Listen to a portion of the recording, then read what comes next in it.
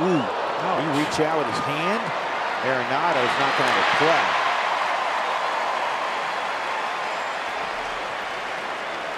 Sometimes your instincts are not the wisest.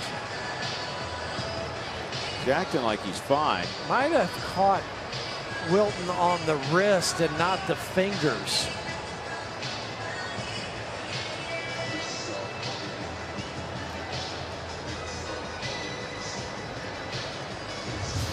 Shaking his head like he's fine. But you're right, Drew. That's just a natural instinct to try to reach back and stop the baseball.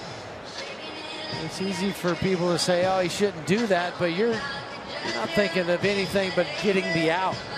You're competing. Yes.